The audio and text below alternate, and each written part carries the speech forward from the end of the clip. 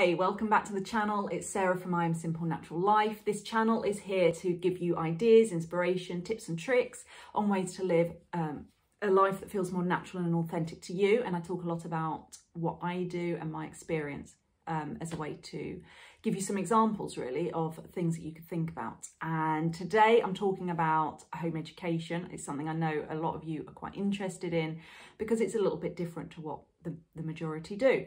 And today I'm talking about the 3 top myths that I come up against with people with their misunderstanding of what home education is. Specifically, I'm talking about unschooling, which is the type of home education that we do. I home educate 3 of my children, and we do unschooling, which means that we're completely unstructured, we don't follow a curriculum, and we're very much led by the children in terms of what their interests are, their style of learning. And we're quite hands-off in terms of providing, there's no forced learning. So 3 myths. Number 1, my child needs friends. So this is something that people will say to me all the time when they're kind of talking about why they home educate. When we're talking about why I home educate, they will then say, oh yeah, but my children need to be around other kids. My children need their friends.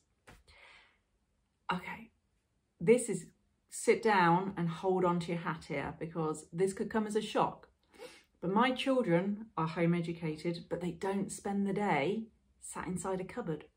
They don't spend the day locked inside a bedroom. They don't spend the day locked inside the house. Okay, we are out and about. We are seeing people all the time.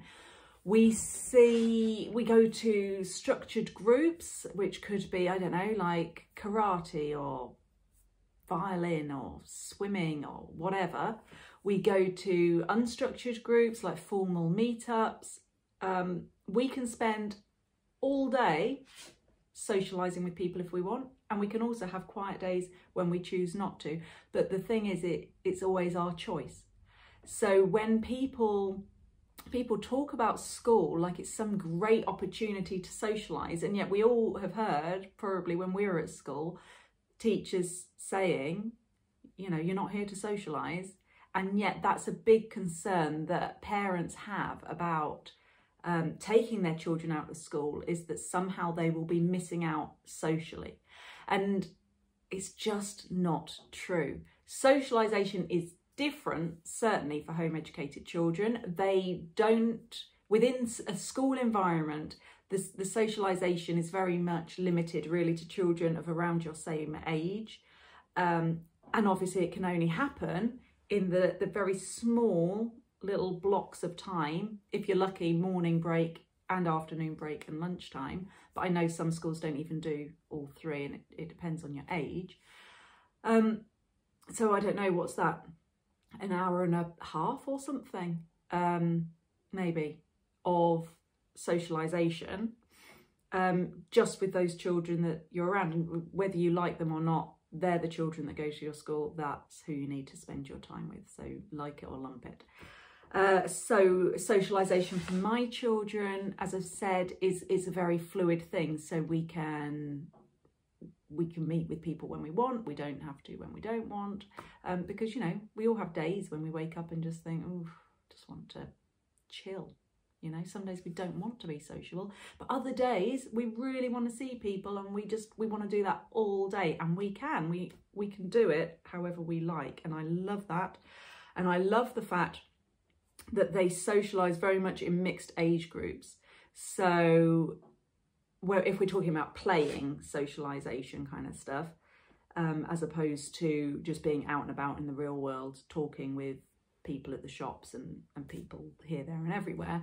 But in terms of actual kind of making kiddie friendships or whatever, the age ranges will be, you know, we could go to a home ed group and there could be children that are 16 there, all the way down to, you know, little toddlers. And that's real life. And I love that. So we don't have those stories in our house of people that are older are kind of cooler, or older children like looking like, oh, that's babyish, and all that kind of stuff that kind of I see a lot with sort of kids that go to school, because that's how school is structured, and it's, you know, you're allowed to do more things as you get older and all this kind of stuff, and we just don't have that. And the mixed age groups in terms of socialization works really well, because the younger children can look up and learn from the older children in terms of what they're doing, and the older children are there to help guide the younger children, but also to learn from them.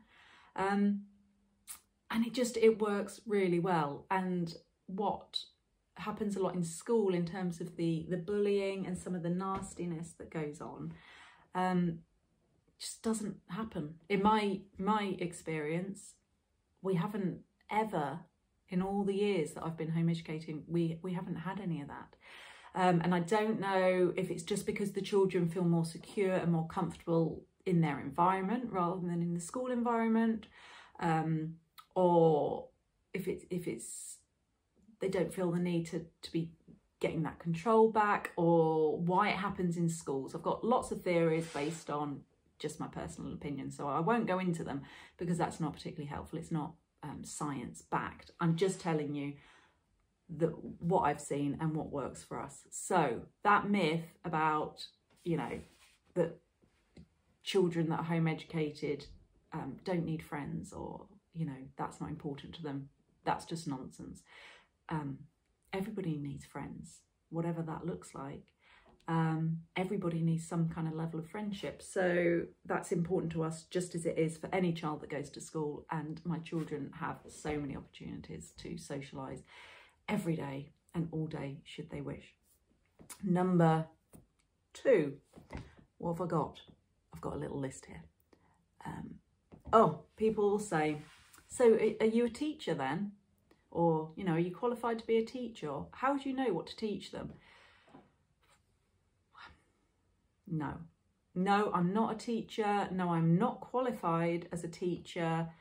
And no, you don't have to be qualified as a teacher. And no, there aren't set subjects that you have to teach your children. So the law I'm talking about in the UK, the law is that you need to provide a suitable education for your child. But what that looks like is very much dependent upon your child. Sorry, excuse me. So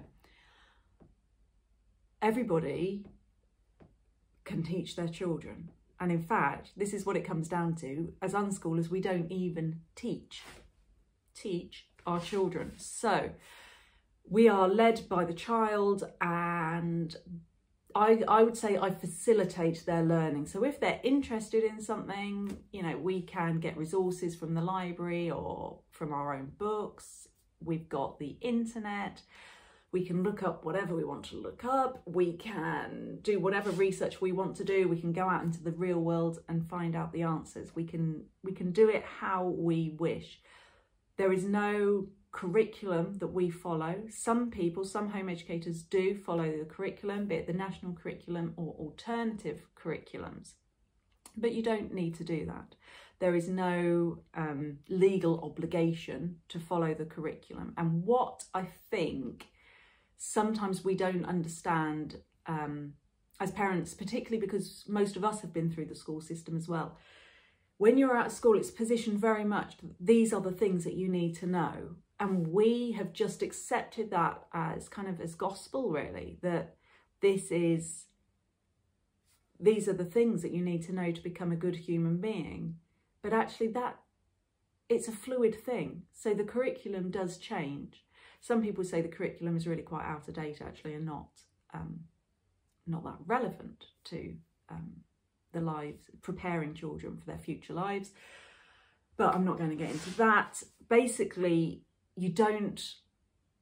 there is no, teachers are qualified in teaching like the national curriculum, but you don't have to follow that curriculum, and you don't have to teach in that way. So I'm not sitting the children down at a certain time of day and saying, right, now you are going to do this maths exercise.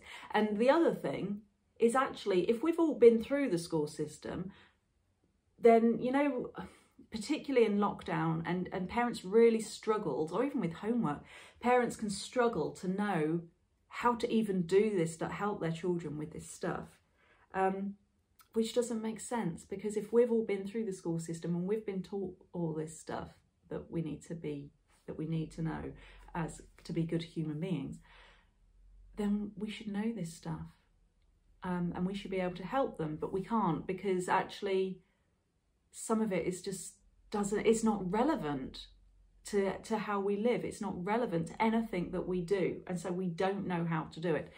And so with unschooling, we just scrap all of that basically, and we learn through life.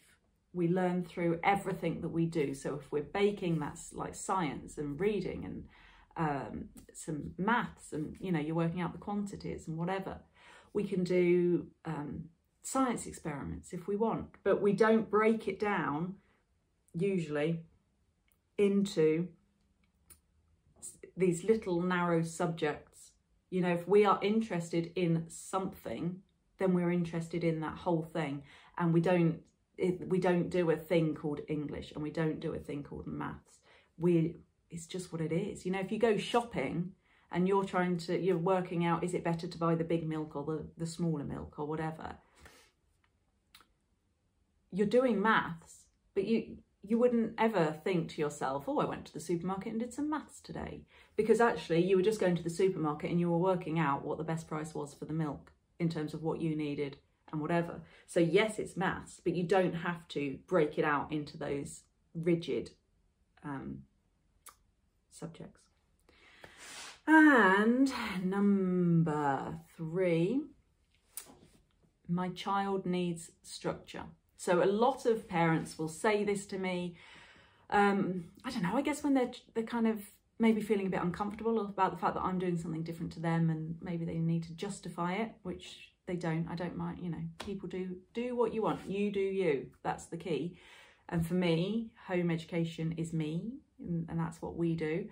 And for you, maybe you're really comfortable with school, but then you don't need to justify it. You know, you do it just because that's, you know, you've thought about it, you've thought about everything that comes with it, and you know why you're doing it and why you think it's the best thing. But this is something that people will say to me, and it does feel like they're kind of justifying. They'll say, but my child needs structure, or they need the routine. And again, this sort of suggests that home educated children, probably particularly unschooled children, are just running riot and doing what the heck they like whenever. And yes, we don't have a structure and we don't have a rigid routine, but unschooling is very much led by the individual child. So if you have a child that really does need that structure, and I would question as well, is it just because that's all they've known? You know, if you're going to school and you're put into this system, it can be quite scary. I guess it's like they say with birds, don't they? If birds are kept in a cage, when you open the cage, quite often they won't leave, because they don't know that they could do that, and that big outside world seems quite scary.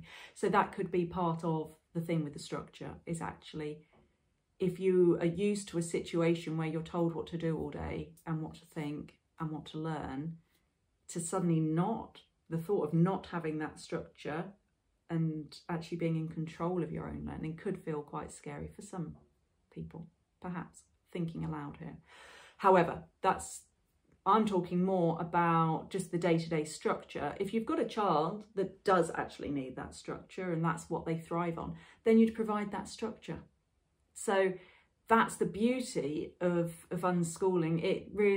There is no child that unschooling doesn't suit, because unschooling by its very nature is respectful of that child, and you meet the needs of that child, whatever they are. So if they like the structure, then you would work with them to put in place the structure that they like.